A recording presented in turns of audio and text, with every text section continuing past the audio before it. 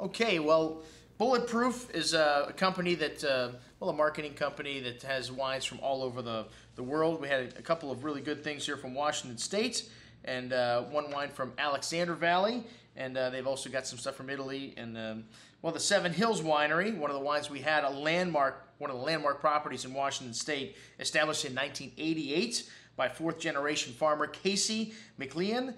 Seven Hills Winery crafts well, they do vineyard-designated wines and appellation-inspired. They focus on Cabernet Sauvignon and Bordeaux-style varietals. And hey, we had a wine from Bill Arbios also. That wasn't bad.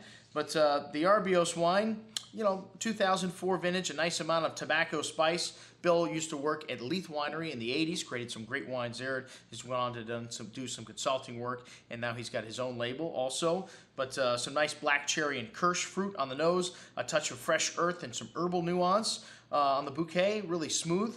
And drinkable style of Cabernet Sauvignon. Well, it's got a couple of years under its belt, 7 years old now. A nice hint of spice and good freshness still in the finish there.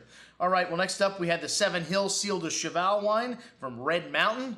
And, Washington State's still one of those areas. You can buy vineyard land there for $25,000 an acre and make world-class wine. So, hey, maybe I'll move into Washington State one day to start my chateau. All right, well, this wine had some lovely red currant and black cherry fruit with a nice hand of fresh earth and toasty oak spice. The focus here really on the fresh currant berry fruit, though. Really nice and forward, smooth and round texture on the tongue with a hint of that sweet tobacco spice. Nice structure, but a little dry tannin showing up there on the finish. Pretty good amount of juicy fruit to mash. Really nice bottle of Cabernet Sauvignon from Red Mountain. All right, next up, the Pentad from Walla Walla, Washington. So a nice hand of clove spice here and cigar box nuance to the red currant and red cherry and plum fruit. Blend of Cabernet Sauvignon, Cabernet Franc, Malbec, Carmenere, which is a Bordeaux varietal that they found does very well in Chile, and then Petit Verdot, so kind of interesting twist on a Bordeaux blend. The finish has got this nice rustic quality too. Must be from the Carmenere. They're echoing the nuance in the nose with a nice freshness there also, very well balanced. All right, excellent juice. Next up, we had some great stuff from Rodney Strong Vineyard.